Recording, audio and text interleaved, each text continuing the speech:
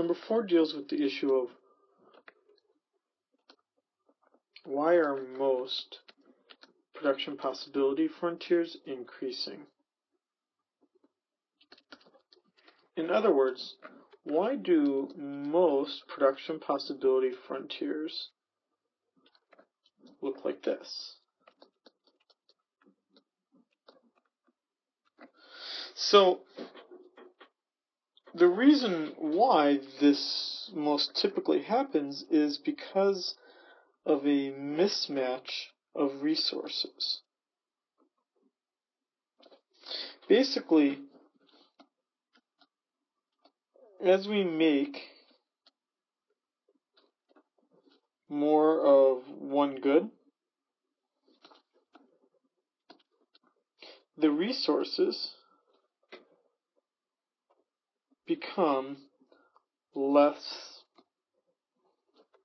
able to make the product.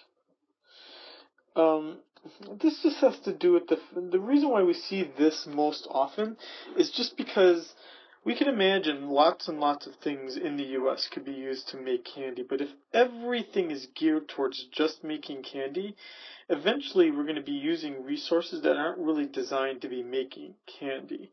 So that's what happens at the extreme, which is why at the extremes the slope is so steep and so flat.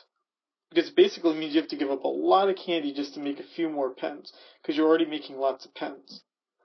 At this extreme, you're saying, I'm making a lot of candy, so to make even just a little bit more candy, I have to give up a lot of pens.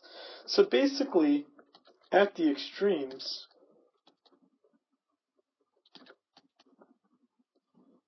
huge sacrifices are created, or are needed.